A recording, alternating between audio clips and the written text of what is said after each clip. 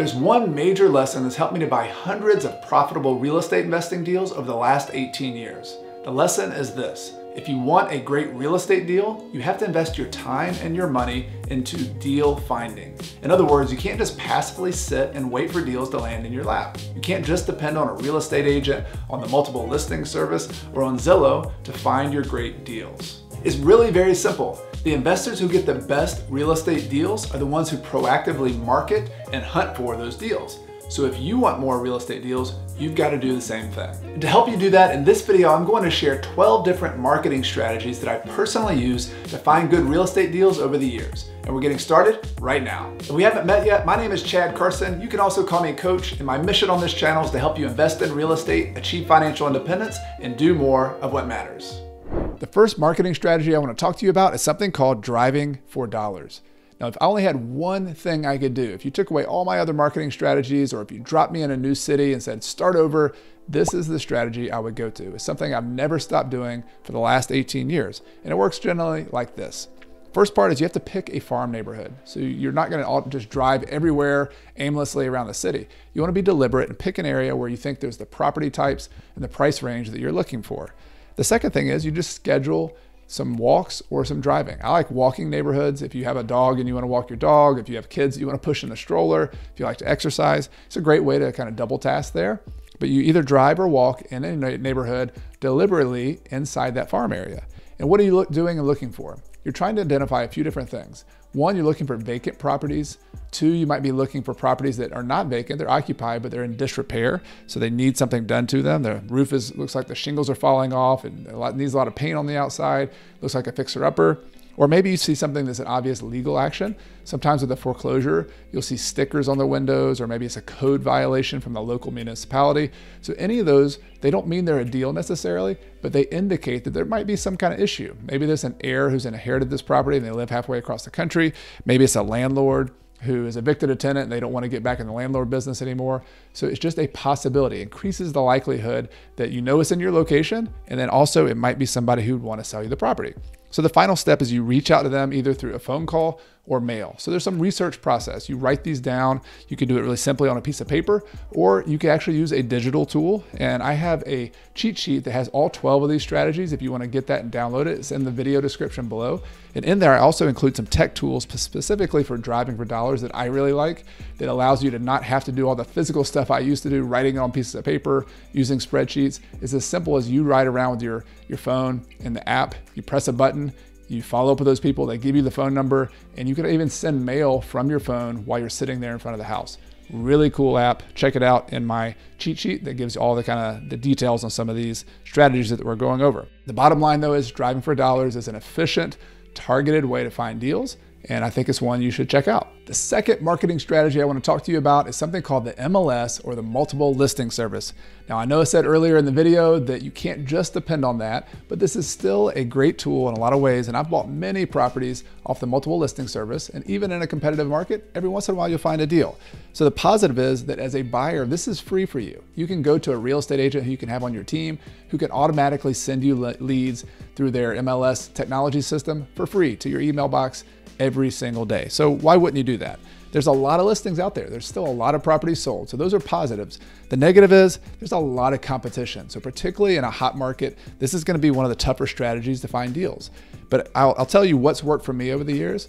With MLS, you either need to be the first buyer there, meaning you move really quickly. As soon as that deal comes on the market, 10, 20 minutes later, you're out at the house or you're making an offer on it that quickly. If you wait to the next day, you're done. You got to move really quickly. Or I've also found that if you're the last one, if you're the ones who's most persistent, so let's say you make an offer, it falls through, or they say no, they reject your offer, don't give up on that. It might be that property really is overpriced on the market. And if you keep following up with the agent, let them know you're still a buyer. I have done deals where everybody else sort of disappeared and the deal fell apart with another buyer or something else happened, and I was the last one who continued following up. So you either need to be quick or you need to be persistent, or do both to have a successful multiple listing service strategy. The third marketing strategy I want to share with you is something called networking groups. The idea here is to go out and find other investors, other professionals and talk to them about what you're looking for, the types of properties, the locations, and then you'll start getting referrals from some of these people, because not everybody gets leads in the real estate investing business and they can't always do something with that lead. But if they know you're looking in a certain neighborhood or you buy a certain kind of property, there's an exchange that happens between other real estate investors. So where can you find these kinds of groups? There's some in person, there's some online. I've been a member of my local, what's called a RIA group, a Real Estate Investing Association. I'm in the upstate of South Carolina at the Upstate Real Estate Investors Association. These groups are great for education. So people meet up, they have a meeting every month, they learn, but there's also a lot of subgroups. In my personal upstate chapter, there's probably 10 or 15 groups that meet about all sorts of topics: mobile homes, professional groups, short-term rentals, things like that. And so if you go and network with those, you'll be in small groups of 10 to 15 people, and there's a lot of exchanging of going on, not just ideas, also deal making. There's also more informal meetups. So if you look at like meetup.com or something, you can find these informal meetups, or just talk to other investors. Say, are there any groups that meet up and talk? You'll find there's breakfast clubs, there's people that just meet up and have a beer and talk real estate. And so either one of those, whether you're Googling a formal kind of real estate investor association or informal meetups, in person can be a great source of deals. You make relationships with those people. I also love some online tools. I'm a big fan of Bigger Pockets. They published my book, Retire Early with Real Estate, and they've been known for a long time the online networking source. So you go into forums, and they have particularly some local forums on Bigger Pockets where you can network with other real estate agents, other real estate investors, exchange ideas, but also exchange deals as well. And then there's also Facebook groups. So just look out there, search on Facebook for local real estate investing groups. You can find those, and there's also some deal making that happens in those groups as well. The fourth marketing strategy is one that I've had some pretty good luck with over the years, is outreach to professionals. So the idea here is to reach out to other business professionals in your location and let them know what you do, what you're looking for, the types of properties you're buying, the types of individuals who might be a seller for you with a property, and just let them know to keep you in mind. So this could be people, particularly real estate agents. So letting all the real estate agents in your area know, both residential agents and commercial agents.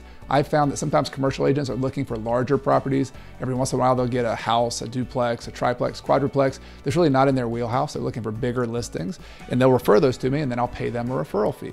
The same with residential listings. Sometimes people specialize in brand new, big, nice houses, or not just fixer-upper houses like we like to buy.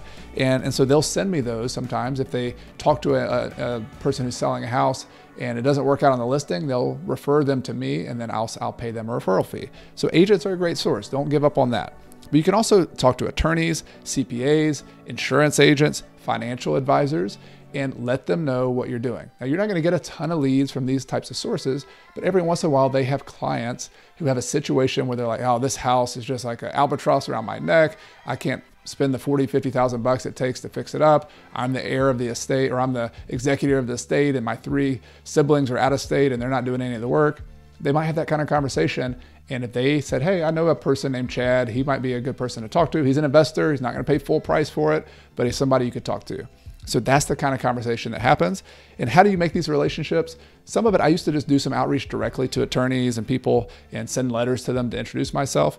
I've also found the best way, though, is getting to know people by volunteering and being active in your community, particularly if you're investing locally. So I do a lot of volunteering now and just trying to improve my community. I'm trying to build bike lanes and walking paths all around my community. I also used to be a member of the Rotary Club. And so civic groups, Chamber of Commerce, things like that, that's where you meet other local professionals. And so that's a way, if you're going to be doing that anyway, if you're interested in contributing to your community, that's a great way to meet these types of people. But be sure to let them know what you're doing, how they can help, and how you can refer business to one another. The fifth marketing strategy I want to share with you is pretty simple. It's to reach out to wholesalers. Now, what is a wholesaler? A wholesaler is essentially a professional deal finder. So all these things we're talking about right now, you might even be a wholesaler watching this, but if you're not a wholesaler, be sure to get on the list of wholesalers. Their job is to go out and find deals. They're spending money on marketing. They're spending time. Perhaps they have more time than you do. And they have deals that they then flip to other investors in many cases. So if you are an investor who is on their list, they'll let you know they have a property under contract or that they've just bought a property, and you can buy that property from them. So get on the list. But I also suggest take that to another level. Get to know the wholesalers. Just like with real estate agents on the MLS, every once in a while deals will fall through, or they're asking one price, but then another buyer backs out, and you just want to let them know what you're looking for. And every once in a while, you'll get some just referral deals directly from wholesalers, and you get to know what they're looking for, where they're finding good deals. This is just a theme in all of these, is get to know people. This is a people business. And so not only get on the volume of lists of wholesalers, when you go to your RIA groups and you go to your meetups, always be looking for wholesalers and get on their list, but get to know them, talk to them. You'll find that sometimes you'll get deals that other people don't because you had those conversations and you get to know the wholesalers. Marketing strategy number 6 is direct mail. And boy, is this a big topic, but it's one that's been so fruitful for me over the years. All of the other previous marketing strategies I talked about were pretty low cost. This is one that you might have to start spending some money, both on buying a list of people that you're going to send direct mail to, but also in the actual mailing of the envelopes, the postcards, whatever you choose to do. So let me just say that there's a lot of approaches, and if you actually want me to do a more in-depth deep dive on direct mail, let me know in the comments if that's something you want to see, and I'll be sure to do a future video on all the different direct mail strategies. But for now, I want to give you just a simple approach. It's probably kind of lowest hanging fruit, and my process is to do this. Now, part A is find a location, kind of like driving for dollars, maybe the same location you're doing that in. Try to build a list in that location. The second part is narrow that down by property types. So if you're looking for single family houses, narrow it down by single family. If you're looking for multifamily, mobile homes, developable land, whatever it is, try to narrow that down. And you can do this. There's some technology out there. There's some list building services that I'm going to share with you on that cheat sheet that you can download for free in the video description. So check that out for my latest advice on who to use for that. But you'll be able to filter all of this, build a list of people with mailing addresses who own properties in a certain location, have a certain property type. And then I would also add who've owned the property for a certain period of time. So what you're looking for is people who've had time for the property to go up in value, or they've had time to pay their loan down, so they have more equity in the property. It's more likely to be a deal for you if they've owned it for 5 or 10 years and had some time to build up some equity than somebody who just bought the property and would have to sell it at a loss in order to sell to you at a good deal.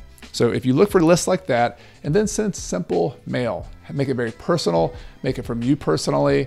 If you can handwrite it, that'd be great. That would take a lot of time, but at least handwrite the envelopes, put it in a personal looking envelope, send it, have a very simple message. Here's my phone number, here's my email. I'd like to buy your house. Please call me if you're interested.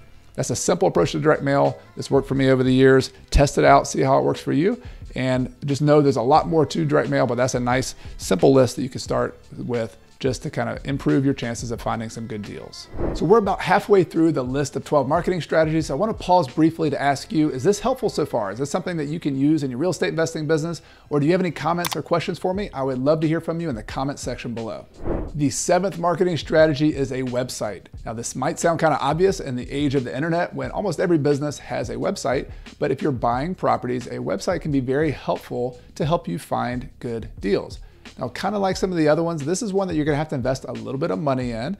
And so this might not be the brand new beginner strategy if you're just doing your first deal or two.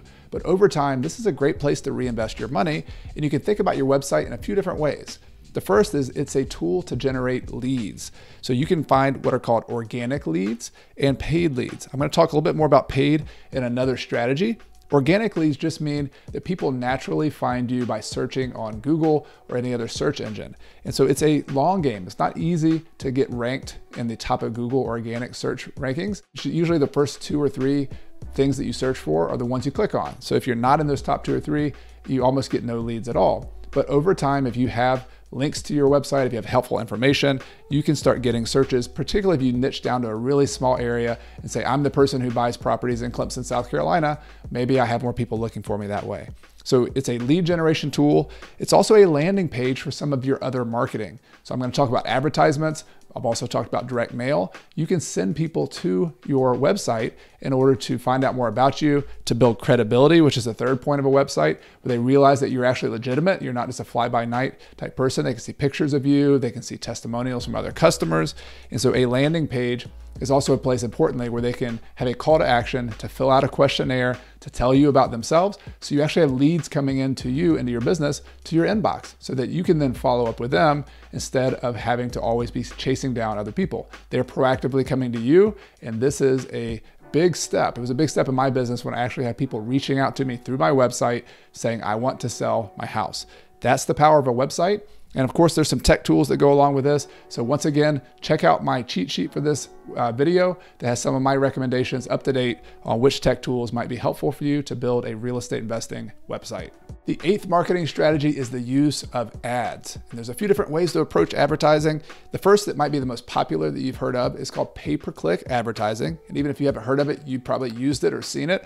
If you look on Google, if you look on YouTube, you look on Facebook, they make their revenue by submitting ads to people who are using those services, and there are advertisers who pay for those ads, typically per click. There's also some other ways to do that. This is another one of those higher investment activities, but there are real estate investors out there who are targeting certain audiences on Google, on Facebook, on YouTube, and putting their ads saying, I buy houses in this area, having a contact information, probably sending them to a website, and it can be a great funnel. The key is that you want to make more money, and you have a cost per acquisition. So it might be like $1,000. You say, I'm willing to spend $1,000 in ads for every deal that I do.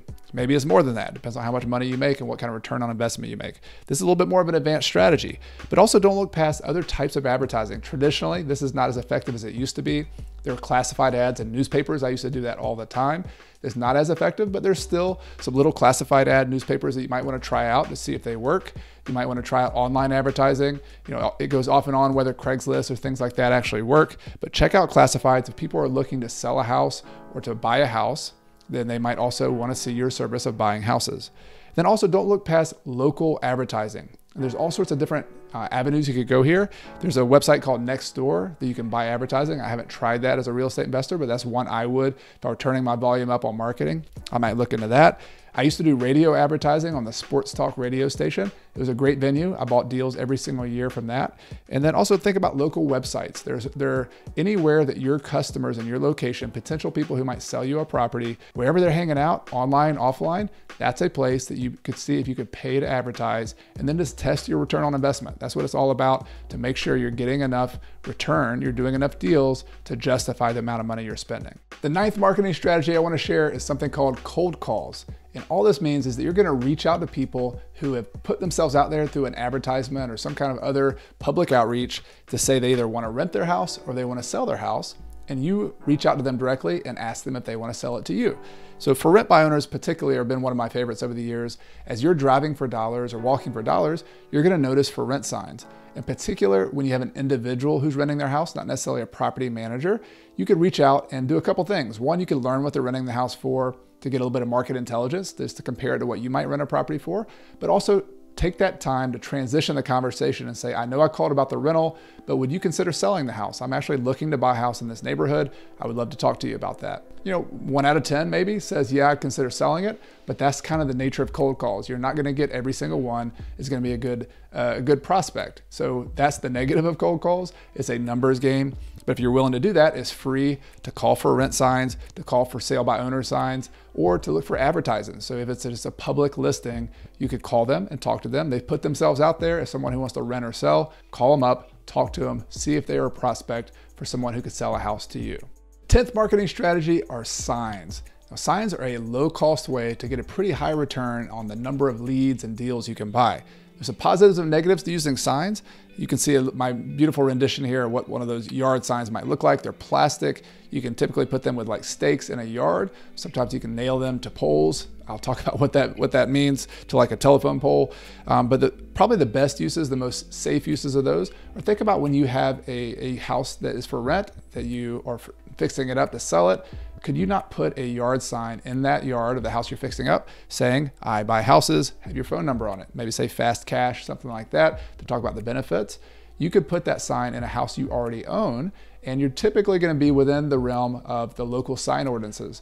You have to check out your local municipality. Most municipalities are not okay with putting signs on telephone poles, putting them at intersections, things like that, and you might get in trouble for that. But check out your ordinance locally. Can you put it in your yard of a house you own temporarily while you're fixing it up, while you're trying to rent it? You could have that right next to your for rent sign. That's a missed opportunity that a lot of investors don't do. Another one, and this would be embarrassing for some people, of course, but could you put signs on your car?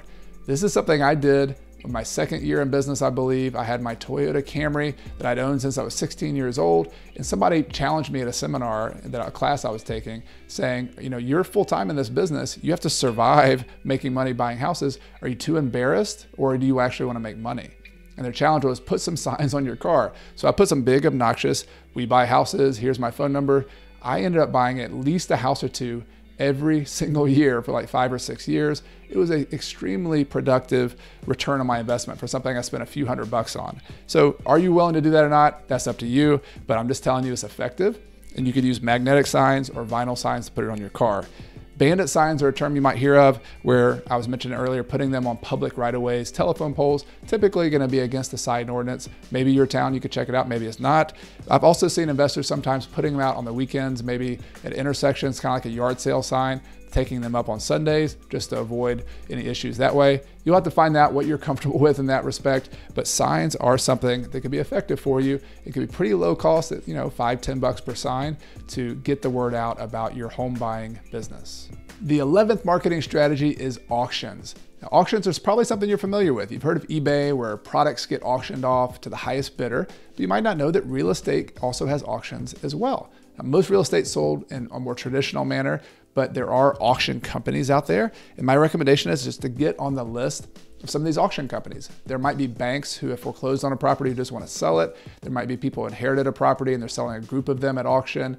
There are lots of different situations, but the theme is with most auctions, and there's different types of auctions, they're going to sell it at a certain period of time with a lot of people, whoever's going to show up on site, and whoever the bidder is gets the chance at buying that house. Sometimes there's an absolute auction where the highest bidder wins it. Sometimes there's a reserve where the person who owns it can say, I'll either accept that or not. But the point is, there are opportunities to be had. It's a numbers game again. When you're looking at auctions, you're not going to get every one, but you want to be aware of what properties in your location are being auctioned off. So get on all the companies, Google the auction companies in your area, and then find out who they are, get on their list.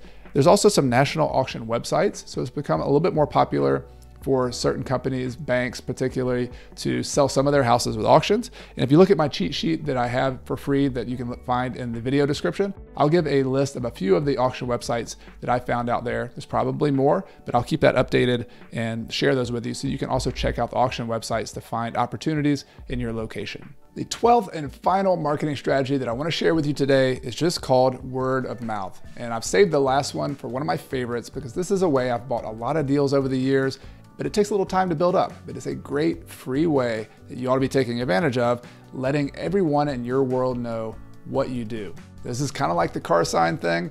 You might be embarrassed to put it out there that you're doing something new. Maybe people will say something, be critical of it, but you gotta let people know. You gotta let people know that you're buying properties in a certain area before they can tell you that they found somebody who meets that situation. So your family, your friends, your colleagues, maybe you go to a church and you have people there who you can tell. Maybe you're members of groups that you can tell about. All of these people need to know.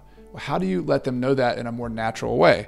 Some of my favorites are, what about the PS of your emails? Every time you email somebody or reply to an email, you can do those auto fill in PSs for your emails where it just puts your name and your phone number, things like that. Instead of doing that, put a PS that says, by the way, if you ever see a property that looks like this or this or this, it's vacant, it's in these locations, I buy properties that need work in these locations, please let me know. You can send me a text at this phone number or an email here at this address. That's letting people know in a very natural way what you do.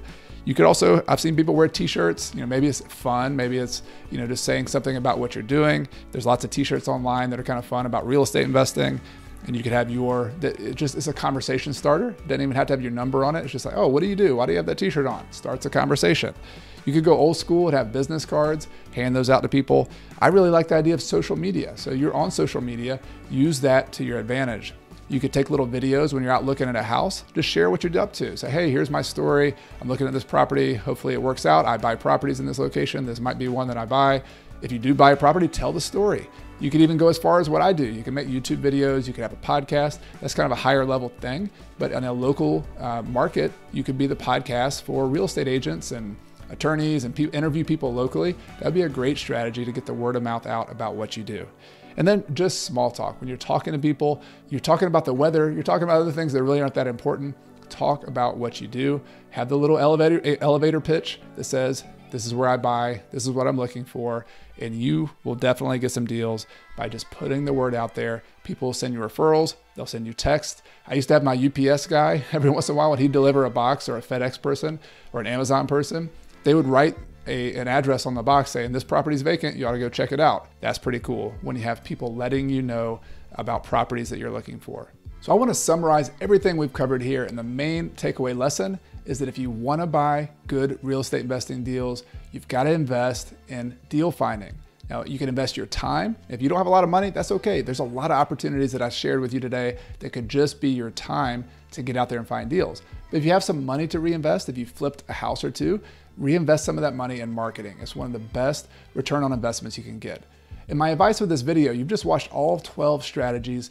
Think about this like a buffet restaurant. You've just walked into a restaurant, you have a plate, you're not gonna put all the food on your plate from that buffet. Pick one or two that really makes sense for you, that you think you can actually take action on. Put those on your plate, apply them, do them, and then iterate. If they don't work, go back and tweak it a little bit, try something else.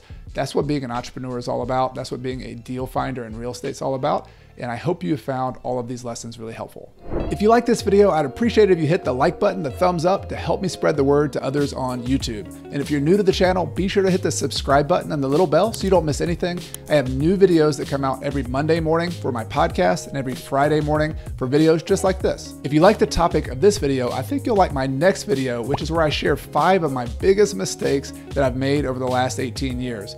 Now, this was hard for me to make, to share the things I screwed up, but I always thought it would be helpful as I was getting into real estate investing and learning to learn how other people screwed up so that I could avoid that for myself. That's what all this video is about. It's very vulnerable, showing some of those things that I've screwed up, but I think you'll find it helpful. You can find a link in the video description below or above me here on the screen. You've been watching Coach Carson TV. My name is Chad Carson. You can also call me Coach, and this is a channel all about investing in real estate, achieving financial independence, and doing more of what matters. See you next time.